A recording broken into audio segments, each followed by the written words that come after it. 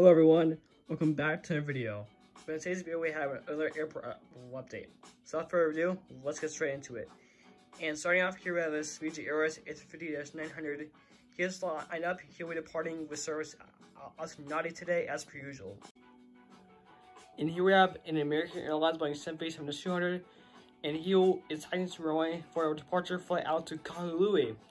Now this flight has been operated from here for a while now and is back, so that's pretty exciting news.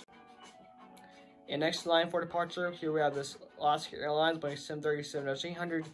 He is testing for the line as well, and he will be departing out to Seattle. And here we have a United Airlines Boeing 737-800, and he is riding from Denver.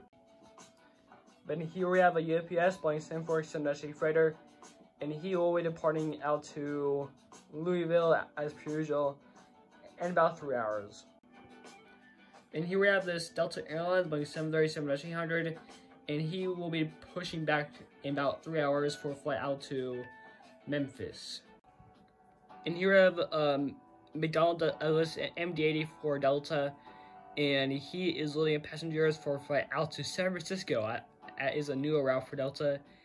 And yeah, so this update, we had 2 new routes starting back up, so that's pretty exciting. Alright, so more news. One this gate right here.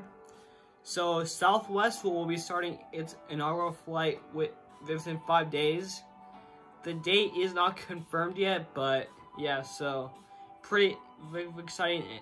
What should be a very exciting airport update with Southwest in here. I think they're gonna do pretty well with this airport. So yeah, thank you guys for watching today's video, and please like, subscribe if you did enjoy, as it does support my channel. And as always, goodbye.